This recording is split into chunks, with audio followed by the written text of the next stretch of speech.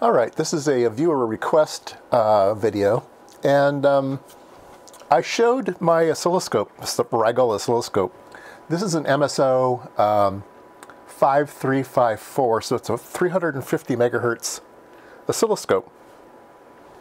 And I've tested it up to about 500 megahertz, and I stopped there. I didn't bother going any further because I knew that it wouldn't operate correctly at higher frequencies.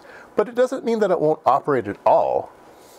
It is an 8 gigasample per second scope, so it should be able to look at pretty high frequency stuff. It's not going to be level accurate.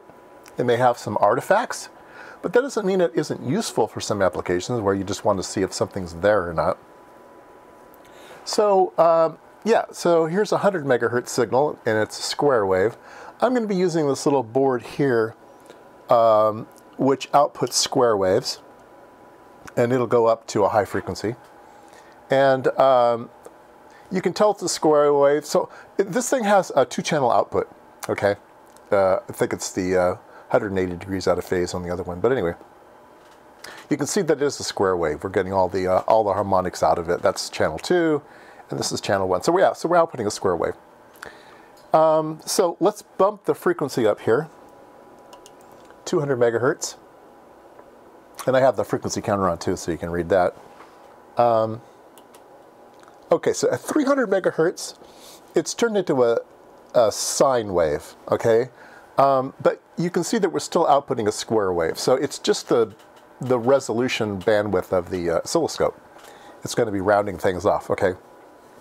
And that's to be expected. Okay, 400 megahertz still looks fine, and the amplitude is up too. You can see the amplitude isn't changing yet. Even at 400 megahertz, the amplitude hasn't changed. 500 megahertz still operating quite well. It is again rounded off, but you can see, you know, we're always outputting a square wave. All right. 600 megahertz. Okay, the amplitude's coming down. 700, 800, now it's quite way down, but it's still operating. And yes, we are still square wave. Now, at 900, it's failing, I think. At least the counter is failing. And it's hard to see. It still might be operating okay, but the counter is not being able to detect it. And he wanted to see a gigahertz. So we need to crank this thing. Okay, this is a gigahertz.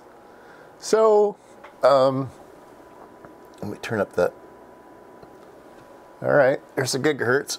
Forget the counter, turn the counter off. There's a gigahertz. 1.1. 1.2, 1.3, 1.4, it's going bad. So there you go. It does do something out to a gigahertz.